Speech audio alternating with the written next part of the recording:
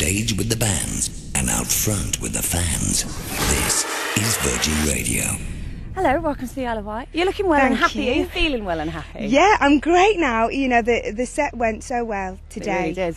And I was a little bit nervous. It's my first UK festival in 6 years. Wow. So I didn't quite know what to expect. But I was here just enjoying the festival last year, and it really is such a lovely, lovely festival. I think if anybody's never been to a festival, this is the one to come to. This is the one to bring your kids to, because it's so relaxed. There's a great atmosphere, you know, it's a lovely festival. Yeah, it does have that atmosphere. Yeah, definitely. So you were here last year with Coldplay headlining? Yeah, Coldplay. I saw Coldplay. I was actually here because a friend of mine, Cathead, were playing. They were on quite early on the Sunday, and we just stayed and we just had the best day. It was fantastic. Did you camp or did you do We didn't camp. I was staying in a hotel. But I was only here because I was at a wedding the day before, so we got here a bit bleary-eyed anyway. And I think I was actually the last person on site. So I was holding it down in the day because you know there's press everywhere. And then by the night I was like, "Where's the beer?" So I was just a bit of a monster in the night. I got on the Guinness, and that's my downfall, you see. So having played it, obviously, is that why you decided to? Well, having been here as a punter, is that why you decided to play it? Well, you know, I will play anywhere and everywhere. You know, I love gigging, and to be asked was just an honour. I think hats off to you. I think you've got balls to come and do festivals, because I think, obviously, people are here. Well, imagine people are here essentially to see the Stones tonight. Although, actually, you fit very well with Paola-Nutini and, you know, that. Yeah, so I think so. Today's quite chilled, really, you know, because you've got Keane on the bill as well. So it's a quite laid-back day, and I think by Sunday everyone's ready to just chill out, especially when the weather's good.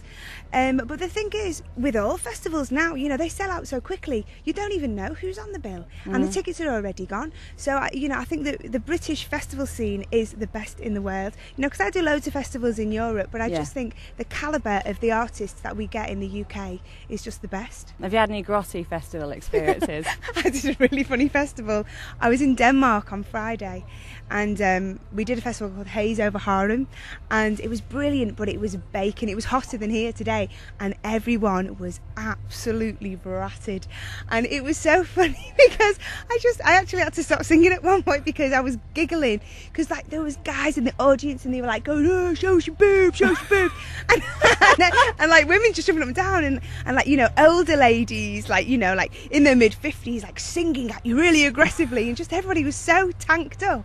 It was bizarre but brilliant at the same time. Do you like playing festivals? Because obviously you've played, like, you know, major arenas and everything else. Do you know what's fun about festivals? You never know what you're going to get. You know, you never know what your sound's going to be like. You know, you're usually going on without a sound check, so yeah, you feel it in the dark. You go out there, you don't know how the audience are going to be. You don't know how many people are going to turn up. Sometimes if the weather's useless, you know, you can get half the capacity, and then it looks a bit of a sorry state.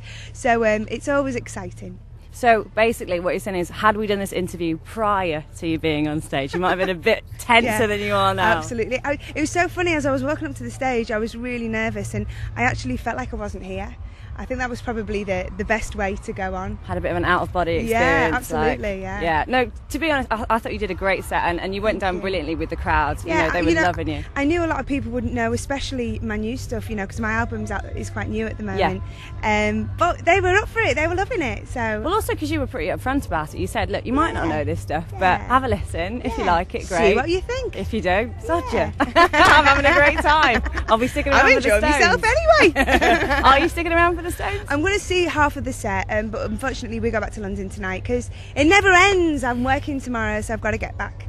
So, have you got a busy time of it for the rest of the summer? Yeah, it's crazy at the moment. My single's out on the 18th of June, which is a week tomorrow, I think. Carolina. So it's got a bit of a Chili Peppers vibe, that new single, I think. It has, yeah. I mean, they've definitely been an influence on this track. They're one of my favourite bands. Yeah. So, yeah. Have you seen the Chili Peppers live? Yes, I saw Chili Peppers at Reading from the side of the stage. That was amazing. What else is on your iPod? Are you kind of more of a rock I like my chick, rock, I like my rock. I like my indie rock as well, you know. Loads of great British bands at the moment. I love Kaiser Chiefs, I love Maximo Park, I love Klaxons, I love Paola-Nutini and James Morrison, and I just think the British music scene at the moment is the best it's been in such a long time. There's so many bands, it's brilliant. And if somebody had told you, say, I don't know, 10 years ago, that you're going to be, you know, on the same lineup as the Rolling Stones, with having like Okay.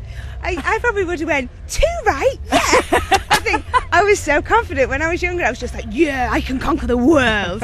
And then, you know, of course you realise it's not that easy. But, you know, if you keep working hard enough, you never know. Sometimes it happens. Absolutely. Well, good luck to you with the album. Thank you very much. You were really great today. Thank great you. set. Cheers.